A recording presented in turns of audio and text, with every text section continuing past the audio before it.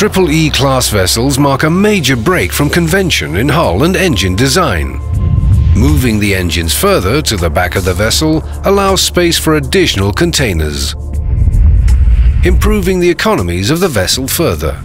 These changes, along with super long-stroke engines, lead to greatly enhanced fuel efficiency and reducing CO2 emissions by some 50% compared to industry average on the Asia-Europe trade lane.